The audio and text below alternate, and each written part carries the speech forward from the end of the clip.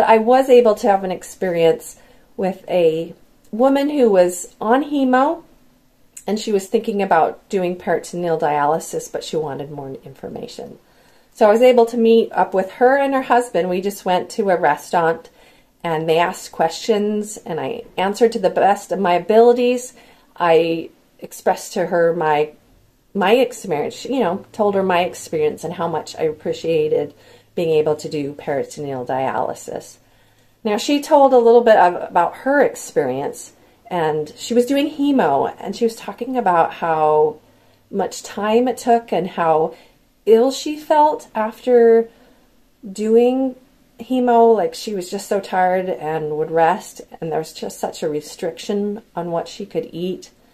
And she really felt like a dairy cow. You come in, you get milked, and you leave. And so she felt like she just came in, they did the dialysis, and she went home. It just wasn't a very good experience for her.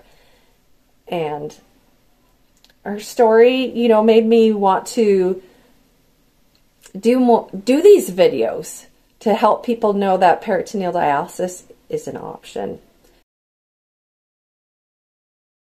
Now, I understand the draw that hemodialysis has over peritoneal, because I remember, you get so ill as your kidneys function. I enjoy walking a lot, and I was walking every day, or as much as I could. And there's a loop at a park nearby, and it's just over a mile. And so I was trying to walk that every day. And as I got sicker, it took me about an hour to walk just that mile. And then pretty soon I couldn't walk the mile anymore, and we just did half a loop. And then a fourth of that loop. And that was taking me, and I was walking slower and slower, and then I'd have to walk every other day or just twice a week, because you just get so tired and you're so ill. And like, the thought of having to cook food just wasn't even worth the effort to do that.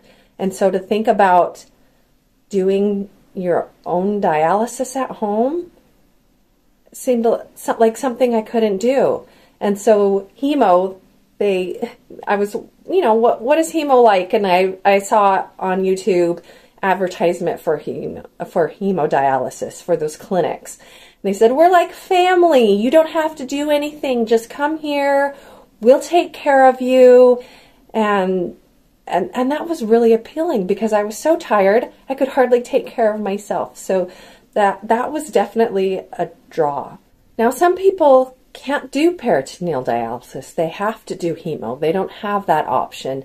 But the point of this and my videos is I want to make sure that everybody at least has the opportunity to see whether they can do peritoneal dialysis or not. Once you start doing dialysis, you're going to feel better. That exhaustion, that just so ill and just it's so tough just going up a flight of stairs in my house was exhausting. I had to rest afterwards. But your energy will come back. The sharpness, the quickness of your mind will come back once you start peritoneal dialysis. Or maybe it's that same with hemo. But I am so thankful that I was given the option of hemo or peritoneal, and I was able to choose which one worked for me. So that gave me, so much as choices and decisions are away, but I had these two choices or decisions to make. Do I want to do hemo, or do I want to do peritoneal? And I had done some research on peritoneal, and that's what I wanted to do. I wanted to have the freedom during the day. I teach lessons, and I wanted to be able to continue to teach violin and viola lessons. And so being able to make that decision of this way of path, this is what I'm taking, gave me a sense of control and of a lot of freedom. I also had a woman come up to me from church, and she said, her husband did hemo because they couldn't do peritoneal dialysis because she had to be at work and and all the training that we had to do. You know, she just didn't have time for that. And that made me feel really sad, because I felt like somebody hadn't honestly come up and told her about peritoneal dialysis. Yes, there is training, but it's simple. And the dialysis happens overnight while you're asleep. It takes 8 hours, but, you know, I get to lay in bed for 8 hours. You know, I have an excuse, oh, I can't get up. I'm doing dialysis. And you're tired anyways, and it really didn't take up much of my day.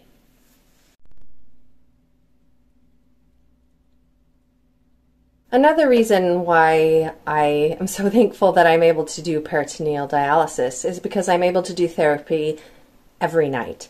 And because of that, it gives me freedom, a little more freedom of like the food choices I can make. Now, you do lose a lot of protein, so I have to eat a lot more protein, but my diet is a lot more free, like how much fluids I can eat, and the choices of food I have are greater, I think, than what you're able to do with hemo. I do take phosphorus binders before I eat because that was something that was too high, but by just taking those pills, my phosphorus levels are within range.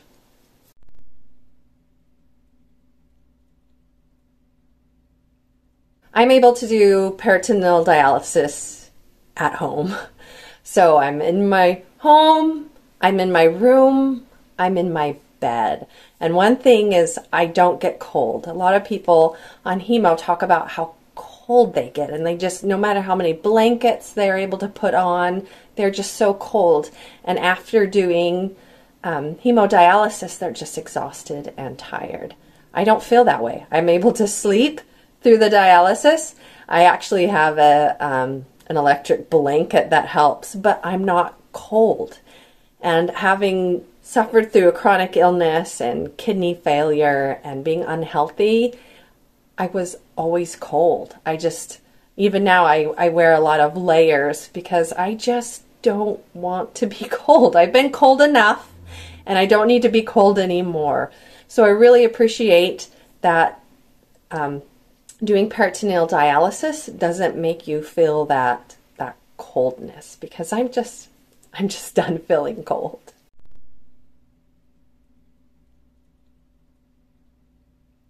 I just feel this calling to let people know more about peritoneal dialysis, and that this might be an option for you.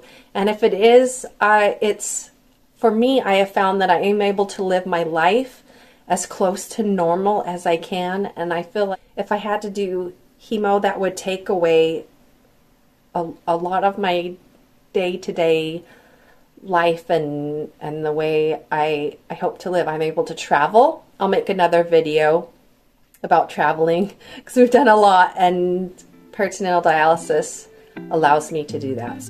Thank you.